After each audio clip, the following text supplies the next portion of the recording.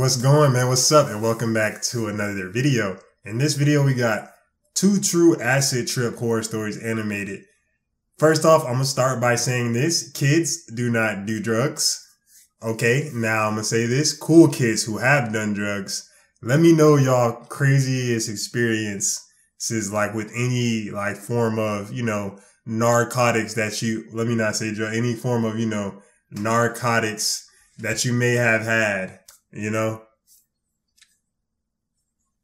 y'all want to know mine personally and stuff like that, just let me know. Maybe I'll do a little story time on it or whatever. But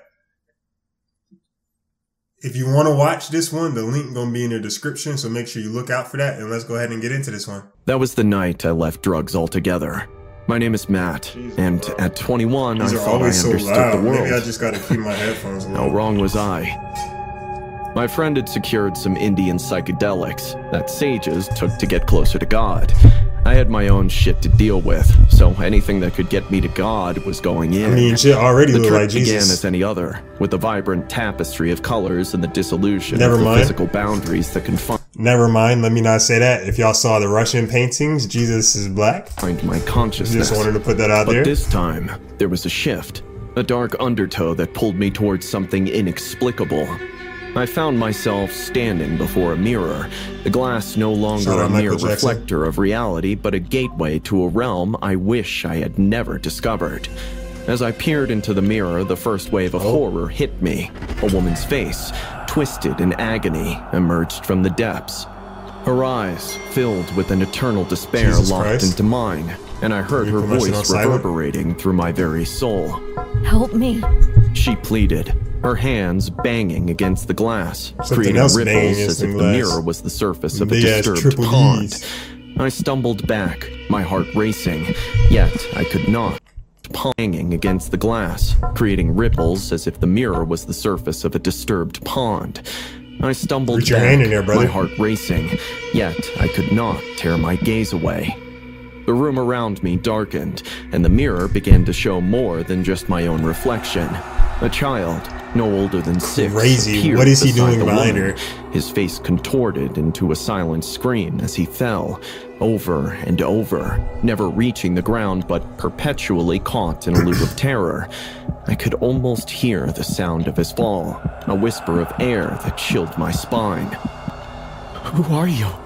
I managed to utter, my voice trembling. "We are the trapped," the woman replied, her voice a melodic sorrow that tugged at the edges of my consciousness. "Bound to relive our horrors, unable to find peace." I wanted to run, to escape the mirror's ghastly visions, but something held me in place, a morbid fascination, a need to understand. The mirror's surface rippled again, and a new horror took shape. A man, his body emaciated, chains wrapped around his limbs, dragging himself toward me. His eyes were hollows of despair, and with each movement, the chains tore into his flesh, leaving trails of ethereal blood. "Free us!" So I know I said before that the dude, the character in the story looks like Jesus, but this dude actually might be Jesus for real. No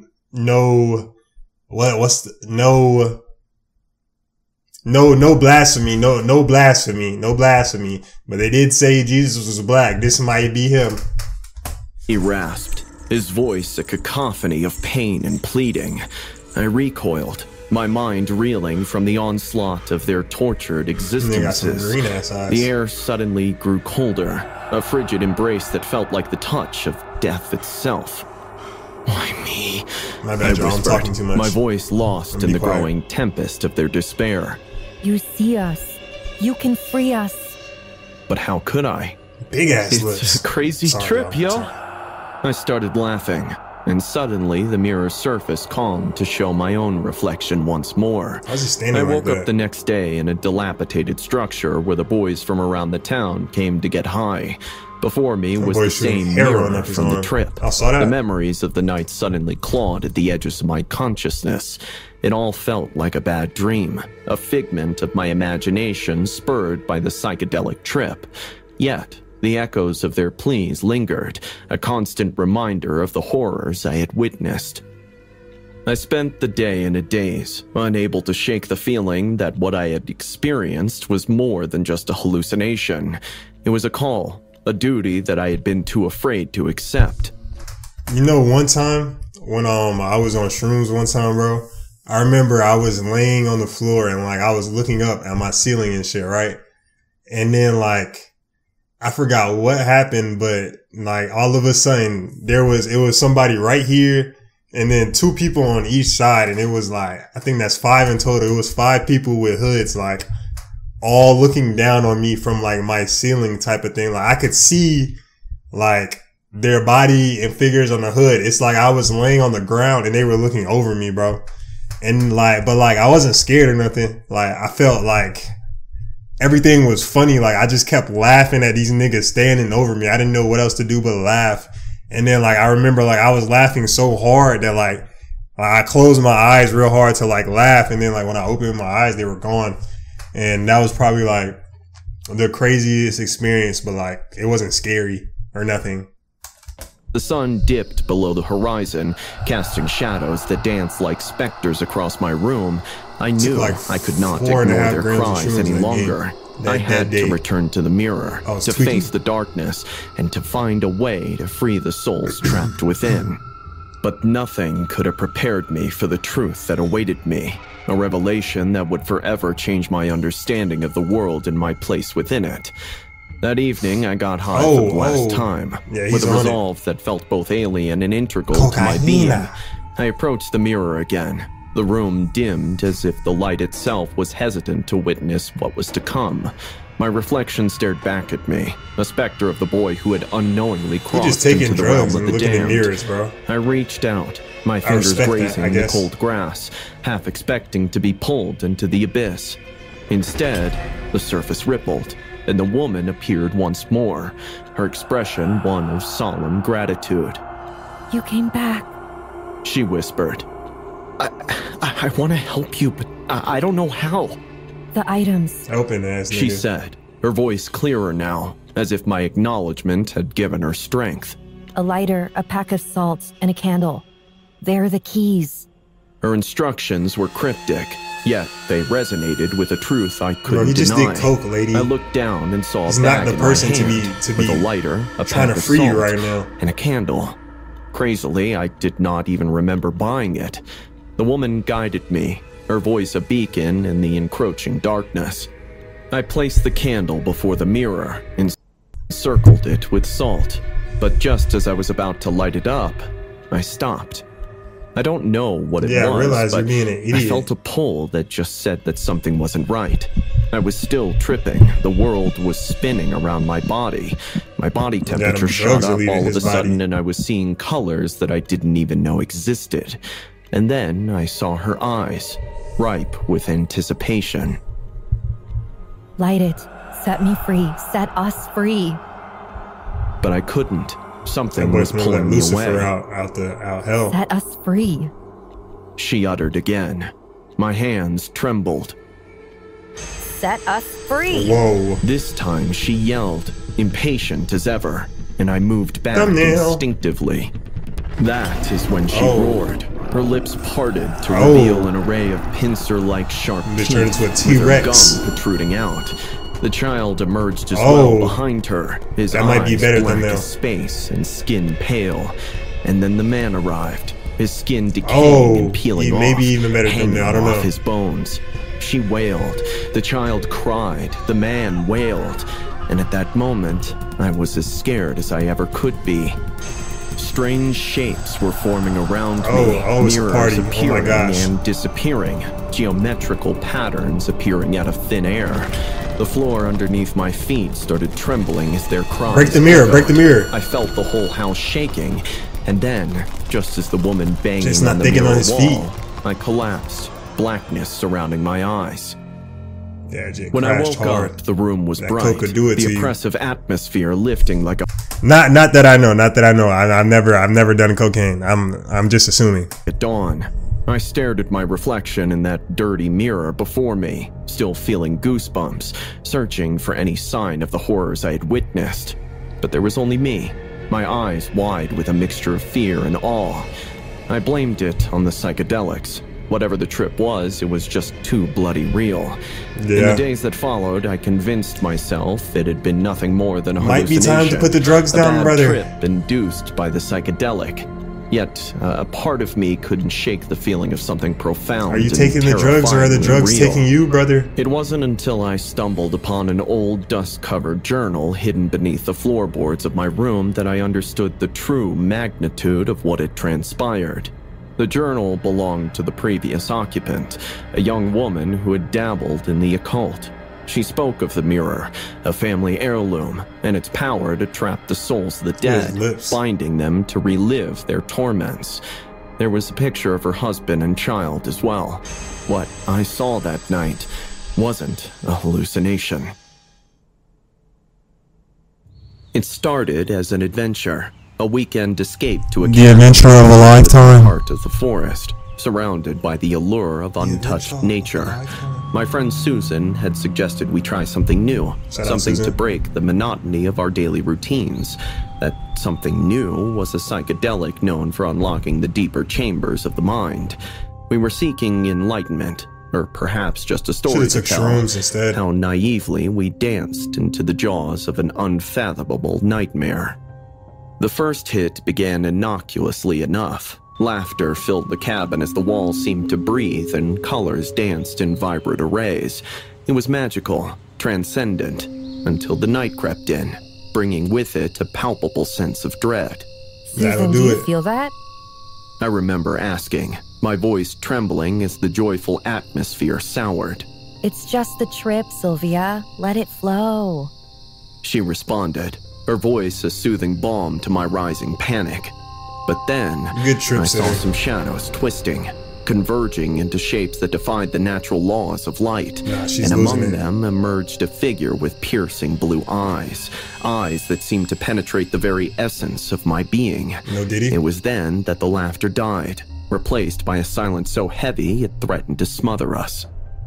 The forest demon, as I heard a sound call to me, was a figure born of the darkest ink of night. You know what's so funny? I just want to say, you know what's so funny about this story?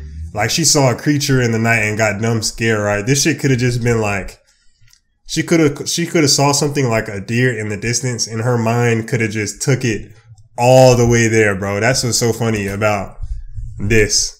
And taunted me with visions of my my other girl could see like a beautiful deer in a rainbow, into a black and she could void see a monster stuck in a coffin, lowered into the ground with no breath left. Then surrounded by spiders and rats, which feasted on my body while my hands were chained. She need to breathe, and bro. Then witnessing the forest demon charging at me. Each she needs to breathe. Reset with slight variations. A nightmarish Groundhog Day with the stakes of our sanity. Worst trip ever, Susan said, and I remembered that thankfully I was just tripping bad. There was no shadow or forest demon, but I lapsed again into more scenarios. In one iteration, the demon chased me and my friend through the forest, its footsteps echoing our frantic heartbeats. Trees turned into grotesque figures, their branches reaching out to snatch at us, tearing at our clothes and skin. We'd stumbled into the cabin, believing ourselves safe, only for the door to burst open as Susan screamed for me to help her. Sylvia, please, you have to save me from it. Man, she's having a terrible Susan's trip. pleas would pierce the chaos, her figure being dragged away into the darkness by the blue-eyed horror. By the way. Each time I tried to save her, the scene would reset, plunging me back into the start of the nightmare. With each loop, the cabin grew more dilapidated, the forest more sinister, and the demon's grip on our reality tighter. Desperation set in as I fought to break the cycle.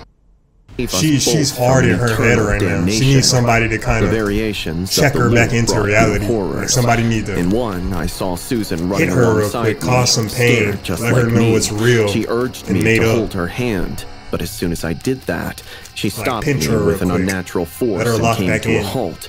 That is when a sly smile crept up on her face, and her eyes suddenly turned blue. I tried to pull away, but she just kept smiling. And then, without warning, she groaned in a hoarse, unnatural voice. Within moments, she transformed into the forest monster, a dark being that chilled me to my bones. I suddenly felt my blood draining and I started losing consciousness. That is when suddenly, out of nowhere, a big stone flew in the air and smacked the demon in the face. It left my hand and turned to the source. Leave my friend alone, I heard momentarily before losing consciousness. In another scenario, I saw Susan talking to the stairs, laughing about the abstract shapes that she was seeing and how hungry she was feeling. Suddenly, everything felt normal again. I returned to my senses. I could finally breathe clearly, felt my blood pressure return to normal, felt alive. This was the worst trip, like, ever. I mumbled. She laughed. Where did you even get these from? This guy? Which guy? This guy who grows shrooms in the graveyard behind my house. She laughed again. The forest nigga was the guy that gave them the shrooms. I managed to speak. What did you see? A lot of shit.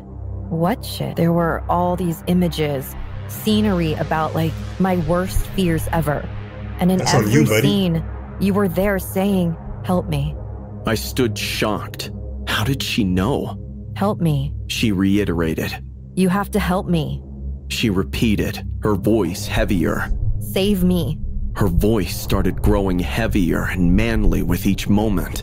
Help me! She screamed in a manly voice, and suddenly her blue eyes were back and everything around me crumbled. All of it was still a trip. And then the scenarios of horrors began again. Through each iteration, one constant remained. Susan's plea for help against the backdrop of those haunting blue eyes. It became my anchor, the focal point of my resolve. I had to save her. I had to break the cycle. As the loops continued, a chilling realization dawned on me. Each scenario, no matter how twisted or surreal, carried a kernel of truth, a reflection of our innermost selves that we have tried to bury. The psychedelic hadn't just opened the door to our minds, it had shattered it, leaving us exposed to the elements of our psyche we weren't prepared to face. Then, without warning, the cycle halted. The abrupt end to the cycle was as disorienting as the loops themselves. I found myself lying in a sterile hospital room, the beeping of machines filling the space where the forest's eerie silence had once resigned. The psychedelic journey that had promised enlightenment had instead delivered me to the brink of madness, and from there, into a coma that had lasted.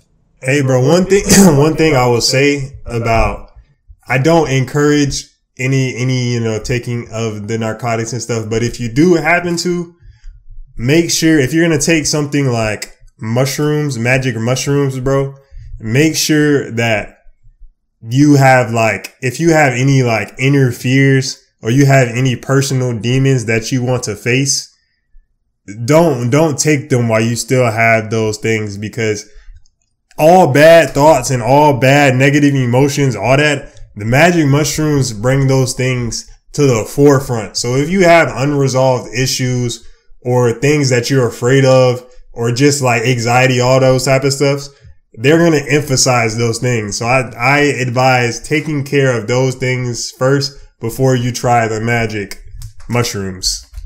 In a month. As I regained consciousness, fragments and also take safe dosages too. The demon's blue eyes. Don't give yourself psychosis. The relief of waking was palpable, a stark contrast to the terror that had enveloped me in that endless loop. Yet, as the fog of sleep and drugs lifted, a hollow feeling settled in my chest. Susan? I croaked, my voice barely a whisper. The first word I had spoke after coming back to the living. The nurse who had been adjusting the IV paused and looked at me with a mixture of relief and sorrow. You're awake. We weren't sure when overdosed. Or if you'd come out of it, she said softly, offering me a gentle smile, but it didn't reach her eyes. There was something there, a shadow of something unsaid. Where's Susan? I pressed, the urgency in my voice fueling a growing sense of dread. The nurse hesitated, her expression shifting to one of discomfort. It was a moment before she spoke, her voice laden with the weight of words she wished she didn't have to say. Susan, She didn't make it. She finally admitted, her eyes dropping to avoid mine. I'm so sorry. She passed away the day you both were found. The news hit me like a physical blow, stealing the breath from my lungs.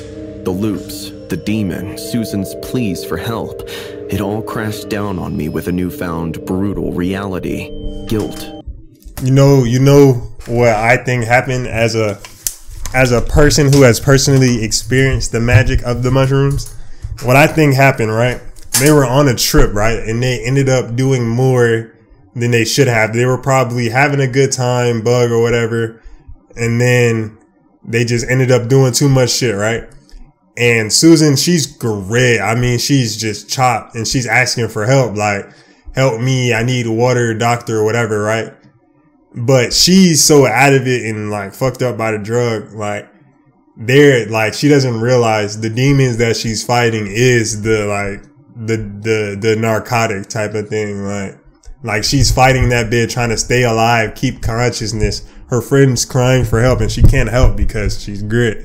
That's what I think happened as somebody who's experienced these things for themselves. But that's it for this one. If you enjoyed, which I hope that you did, leave a like, comment, subscribe, share, all of that good stuff. And peace, love, and positivity, and I will catch y'all in the next one, man. It's two options in this world, is you gon' win or lose. Is you gon' take the risk or not, you know you gotta choose. Yeah, I can't keep one, so all my bitches come in twos.